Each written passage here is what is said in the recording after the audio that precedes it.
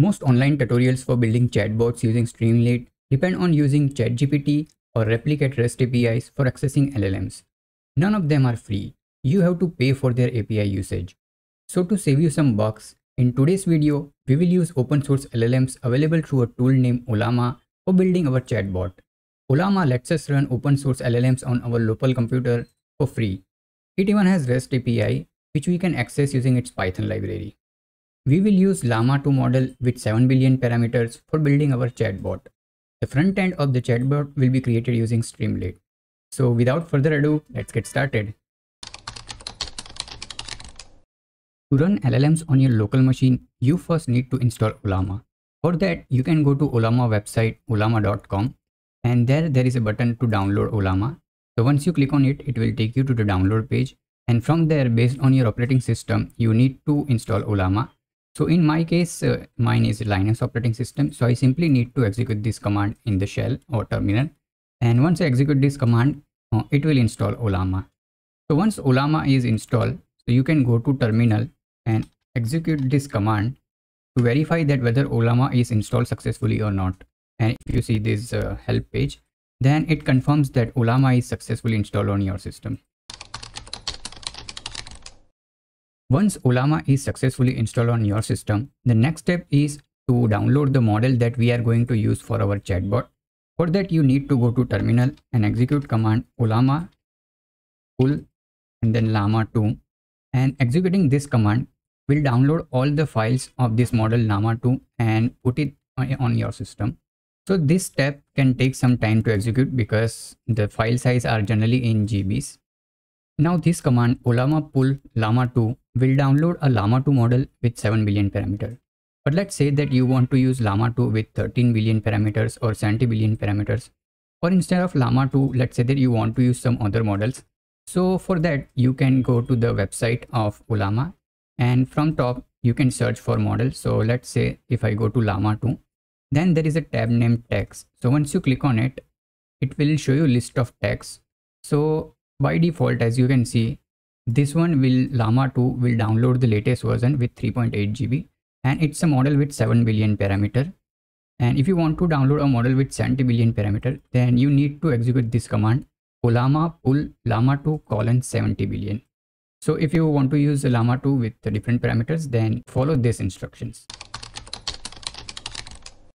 In order to run LLMs on your local machine, you need at least 8 GB of RAM. So if you are planning to run Ollama model with 7 billion parameters, then you need at least 8 GB of RAM. And if you are planning to run model with even higher parameters, so let's say that you want to use the model with 13 billion parameters, then you will need at least 16 GB of RAM. And 30 GB of RAM is required for 33 billion parameters models. So keep that in mind. So the total code for the chatbot is kept in this file chatbot.py. So at the beginning of this file, I have imported Streamlit and Ollama libraries.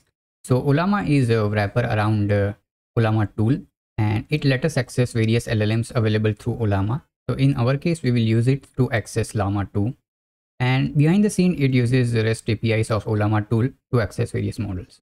So at the top, first of all, I have set the title of our chatbot. Next, I am checking for this messages variable in session state. So we will be maintaining this session state variable named messages, which will have a history of our chat. So it will have a list of messages entered by user and the responses generated by the assistant. So if there is no messages, so if the user is just starting out and this is the first session, then we will initialize it with this simple one message from assistant saying, how can I help you?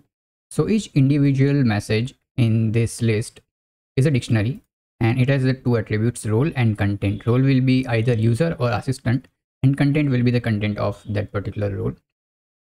So after we have initialized this session state variable, we loop through all the session state messages, and each time we check whether the role is user or its assistant, and then we write that particular message to our chatbot. So st.chatMessage function let us write whatever message we want to write. So over here we provide role, which can be user, and if it's user, then use this avatar, and on that we call a function named write, to which we give the actual content. So to write, we can give any content. We can give text, we can give markdown, and so on. We can also give code. and it will display that.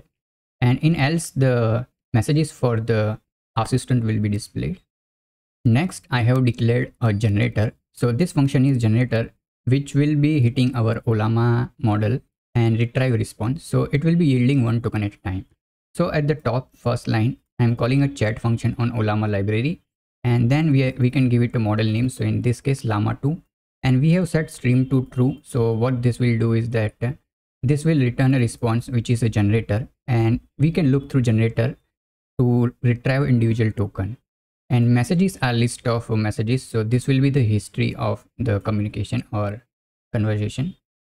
So then we can look through response, which is a generator, and we can retrieve individual entry. So individual entry is again a dictionary, and inside of there is a key name message, and then inside of message there is a key name content where the individual token generated is present. So we retrieve that token, and then we add that token to a intermediate variable. I'm maintaining this intermediate variable name full message, and it is maintained as a session state variable. So each time token is generated, it will keep on appending that token to this message, and then it will yield that token as well. So this generator will be used to generate one token at a time. Next is the if statement, which is based on walrus operator. So for that we are using chat input widget, and this widget lets us provide any input. So whatever input you provide, so that will be assigned to prompt variable, and that prompt variable will be checked. So if user has provided any input, then we go inside this if condition. So whatever prompt that user has provided will be first added to session state variable messages. We are simply appending to that list that whatever user has entered. Then we are writing that user message to the UI, and that's what we are doing over here using chat message. We have given our avatar and called write function to write prompt, whatever prompt. Next, we are initializing this intermediate variable full message, which we have used inside of our generator.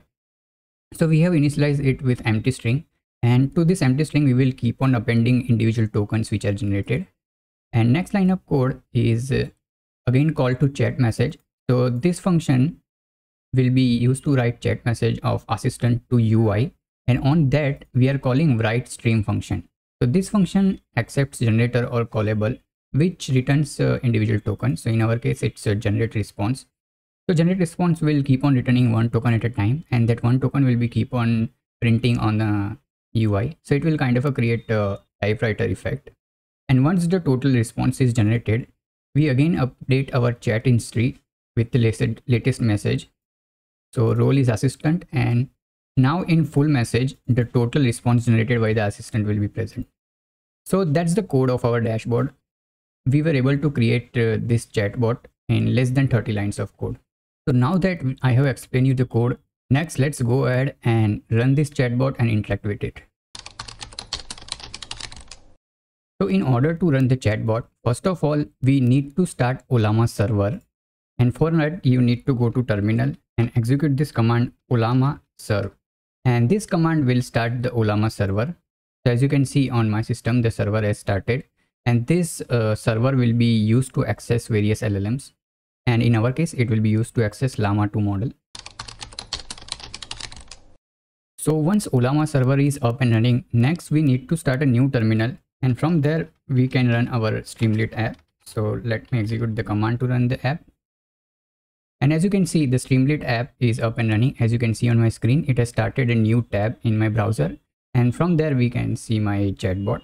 So let me ask it a question.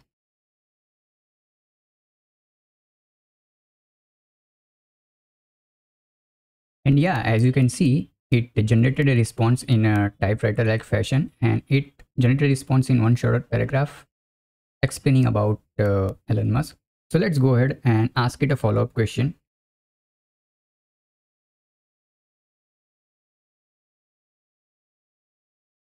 Alright, so it has successfully rephrased our previous response. So let's ask it one last question. Let's ask it to generate a Python function for checking prime number.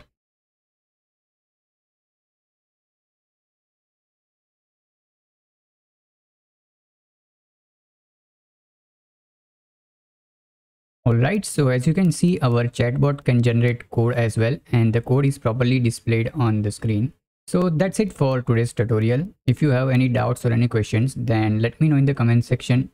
Feel free to extend this chatbot, add more functionalities, try different LLMs models, and see you in the next tutorial.